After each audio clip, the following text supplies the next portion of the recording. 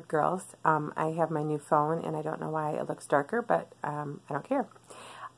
Anyway, I just wanted to share with you, I'm so excited, just reading through the Gospels, and remember my intent was to get to know Jesus more, and I'm just so struck, again, by Jesus as the healer, and as someone who has experienced His divine healing.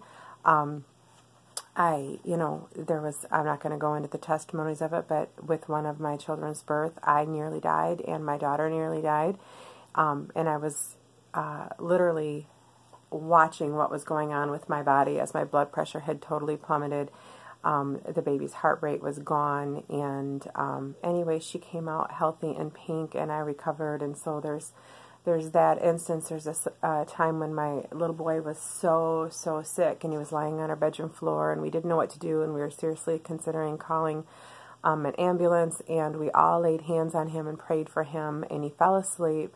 And we just kind of sat there waiting, and about 2 hours later, he woke up with all the color back in his skin, perfectly fine, wondering why we were all sitting there looking at him, and he was so ashen. I mean, it was just a scary, scary thing, and he woke up perfectly fine, not a sign of his sickness, and so that was a huge thing for our family to experience. And then, of course, there was the huge time where I was so sick, literally sick in bed for 10 months. It had been building for years, but sick for 10 months, and went to bed sick one day and woke up healed the next. And it's a long, glorious story that I will certainly tell sometime. But so I have experienced His healing. I don't think, except for our little boy Elijah, I don't think ever once was any of the healings that I experienced an immediate, somebody prayed for me and bam, I was healed and everything was gone. Usually there was a long journey involved in it, and I don't understand why, if Jesus is the healer and He's the same yesterday and today and forever, and all these verses talk about His healing, why we just don't pray for somebody and they don't get healed. I don't understand that.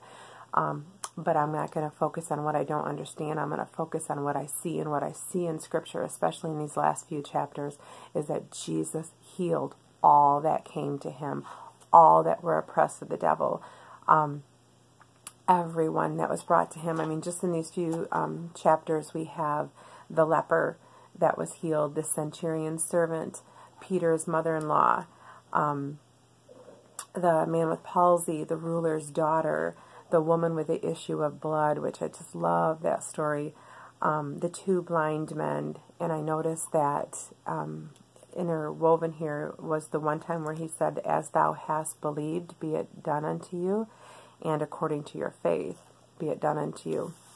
So I don't want to put some big works on us, like if I have enough faith, then I'll be healed. If I have enough faith, then my child will be healed.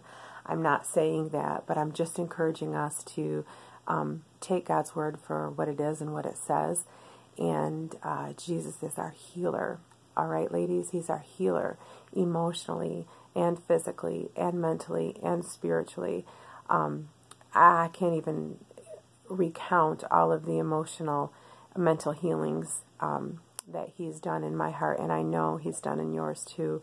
So I just wanted to encourage you today to look to Him as your healer, whatever it is you're struggling with, whether it's physical, emotional, spiritual, excuse me, mental struggles, whatever it is you're going through, cry out to Him. Don't stop. Be persistent like that one with the issue of blood, and press through. He's our healer, ladies. All right? So change what you think and what you believe. And just make one I believe. You know, I believe Jesus is my healer.